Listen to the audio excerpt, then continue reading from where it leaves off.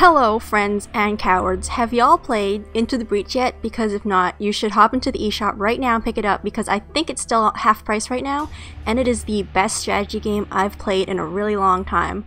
So, I'm totally obsessed with this game. I picked it up on Friday and I literally have not played anything else since because I'm just having so much fun just playing through this. And disclaimer, this is going to be a really long video explaining all the mechanics because I love doing that kind of thing. And this is my channel, I can do whatever I want. So, if you've never heard of Into the Breach, it is a turn-based strategy game by the makers of FTL, another fantastic strategy game I've put an insane amount of hours into, but instead of like spaceships, you're piloting giant robots like this guy.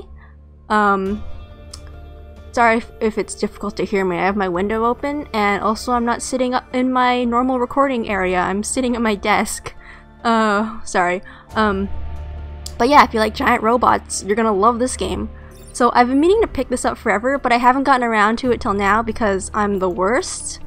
But it's like this game was made for me. Like, you guys know how I love Pacific Rim, fighting kaiju, whatnot. And I love strategy games. Like, I've played through Sacred Stones and Shadow Dragon on hard, and Awakening on Lunatic Plus, and Fates on Lunatic. God, I love Fire Emblem and I can't wait for the next one. Anyway. And everyone should know that I hate games that make you read. This game does not make you read. It's got a ton of story, a ton of lore, but barely any text. Like, everything you need to know is told from, like, descriptive text from the robots, or the characters, or the islands, or, like, tiny little chat bubbles, and that's it.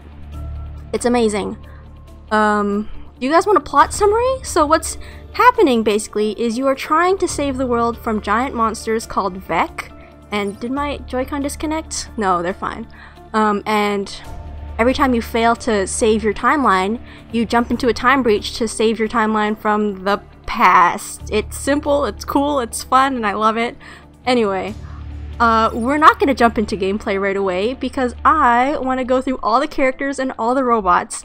If you really don't want to see that, just skip to the second video. Maybe I'll just cut it right in the middle there, right before the gameplay, so you can just skip this video altogether if you don't care. But you should care, because it's amazing. I don't know, I'll try to be quick. So, let's go through the time travelers. These are all the guys that are jumping in through breaches. There are 9 human characters, and I haven't unlocked this guy yet. Hopefully I'll unlock it maybe this run. But each character has a different ability. And some are more useful than others with certain robots, but they're all really good in their own way, so yeah, they're all pretty good. Like, this guy here, Ralph, he gives you more okay, hold on. He gives you more experience. Hold on, back up a little bit. Interestingly, none of your progress persists other than unlocks and achievements. But, like, it's like a roguelike, basically. It's a permadeath, whatnot, I don't know. Not really. It's complicated, this game. Oops. Knocked into my microphone. So your progress doesn't persist, but like the time travelers keep their experience points that they gain in battle as long as you keep playing that same character, which just gives the pilot better abilities, so you want to just... It's beneficial to stick with one pilot until you level them up all the way, which makes it easier and easier each time you start a new game to get through the rest of the islands. If you switch to a different character, I'm pretty sure all the experience resets? Okay, anyway. This is Camilla. She's not affected by webbing and smoke, which, yeah, she just ignores hazards and stuff, which I didn't expect to be as useful as it was, but when I played her, I found that she was shrugging off webbing constantly. Webbing is actually a problem, because these bug guys, they just shoot webs at you and you can't move, and it's so annoying. Go on to the next one. Lily. I love Lily, but I don't know. She gives you an extra 3 steps in the beginning, but I never really found this all that useful since you start right near where all the Vek spawn, and if you're really good at blocking, you'll never ever have to worry about that, like the spacing in the start of a fight, so not super useful. Bethany. I love Bethany. She's one of my favorites. She starts with a shield, which lets you play really recklessly, and you guys know how I just love to rush in there and just destroy myself. But yeah, the first time I beat the game, I played as Bethany. She's great. Henry is also great because being able to get on the other side of a wall of Vek can just turn a whole game around. Like, Vek can block you, you can block Vek. It really depends on a lot of stuff.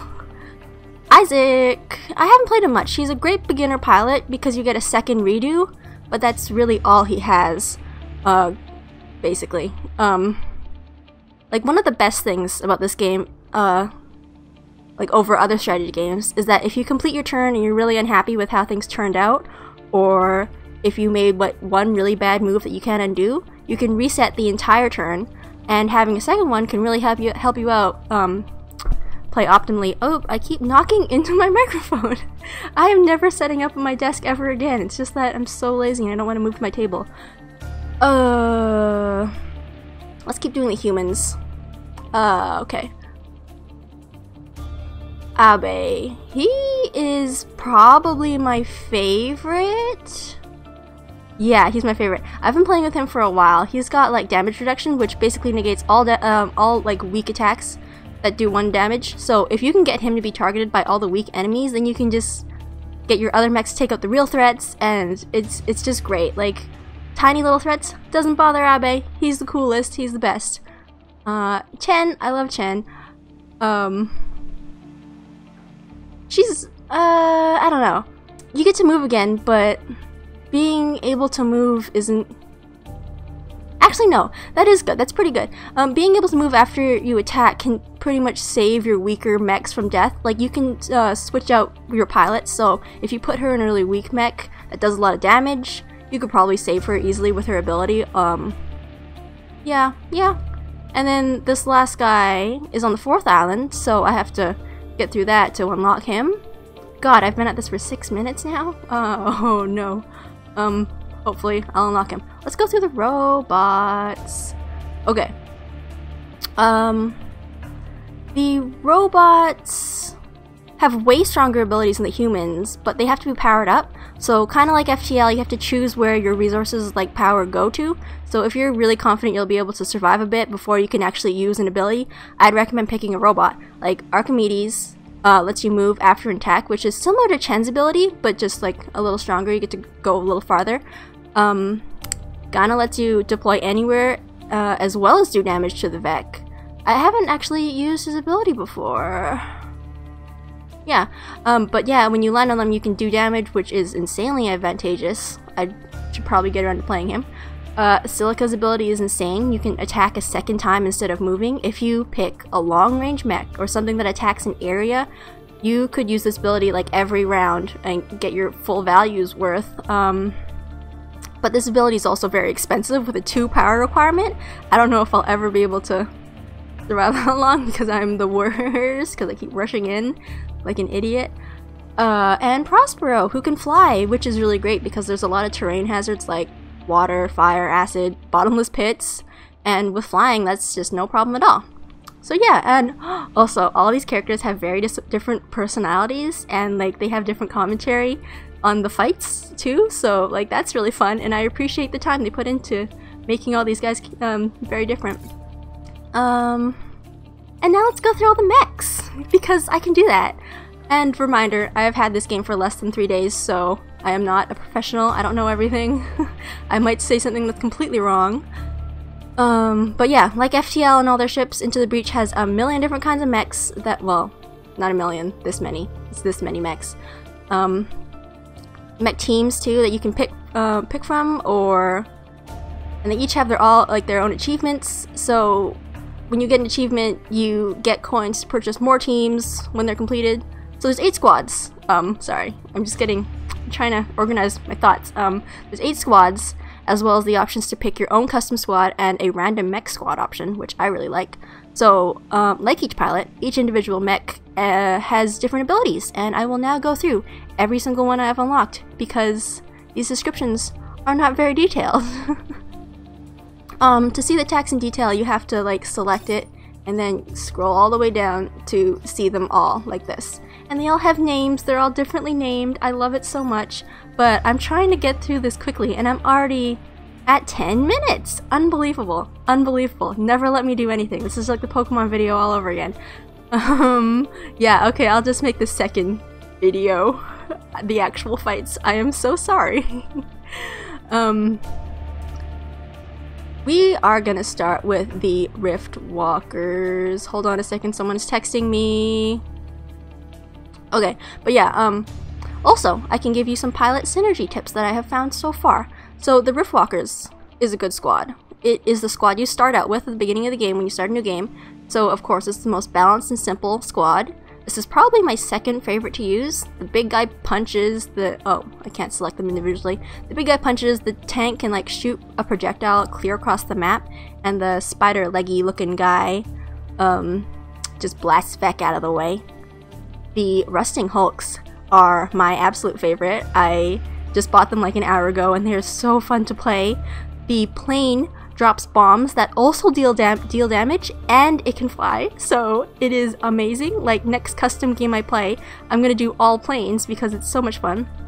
The second guy there has a rocket launcher. It launches rockets. The last one is pretty much the same as the other last one, it just pushes Vec away.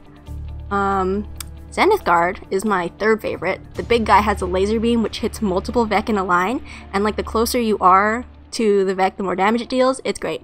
The tank throws... no, it doesn't. Sorry. The tank knows takedown. The Pokemon move takedown. It rams into others and like takes damage. So this is where certain pilots have an advantage, like Bethany, who starts with a shield. So like you can get a free attack that way. But yeah, it just rammed into guys. It's great. You can be like clear across the map and it'll just go shoom and get him. I don't know why I'm doing hand motions. I didn't turn my camera on because it's dark out. And that little floaty guy has gives people shields. So yeah, it's a very shield based one. What is it? Pinnacle Shield Technology. Wait. Oh, I got all the achievements for this one. When did that happen? Blitzkrieg. It's fun, but I'm not a huge fan. The big guy has lightning, well, it has a lightning whip that hits all adjacent units in like a chain, including your own guys, which I always end up killing my guys with. The tank has a hook shot that you can pull enemies with or pull yourself over to mountains and stuff with. It doesn't do damage though. I don't know if it's supposed to. I don't know. I haven't used it much. As you can see, I have none of the achievements. And the spider leg guys... oh my god, you know what? The spider leg guy is actually one of my favorite robots because it throws a big rock. That's literally all it does. It throws a big rock at enemies, and if you don't think that is the sickest Jaeger concept, you are a fool and a coward. Like, you build this giant robot, you give him powerful legs and arms. Will it shoot a gun? No. Will it punch and kick aliens in the face? No. Will you give it a big ass sword? No. Throw big rock only. That is the true way. I'm pointing at the screen, but you cannot see me. Okay. Steel Judica is awesome, but I haven't quite gotten the hang of it yet. The whole squad is like martial arts themed and like centered around moving Vec into positions where they'll hit other Vec. The big guy like suplexes enemies, like it throws an enemy behind it. The missile launcher guy pushes Vec around, and the last guy pulls Vec around, so it's all about just positioning and stuff. I'm not super good at it, but I did get an achievement. I need to play this game more, I say, as I've been playing this game exclusively for the last 3 days. And lastly, the last one I've unlocked is Flame Behemoths. They set stuff on fire, and they are immune to fire, and that's it. I haven't used them much, but they seem fun. And the last two I have not yet unlocked. If you go into the achievements here, you can see their names. Frozen Titans, so I can't wait to see what ice-based attacks they have, and Hazardous Mechs, which I assume is acid-based attacks. I need to do these. Oh my god, I'm choking. Hold on. I've been talking for 10 minutes straight. 14 minutes straight. Oh jeez. Sorry. Drinking directly into the microphone. Okay. You know what? I will cut it here because 15 minutes is a lot of time for no gameplay. I am so sorry. You should buy this game. Goodbye.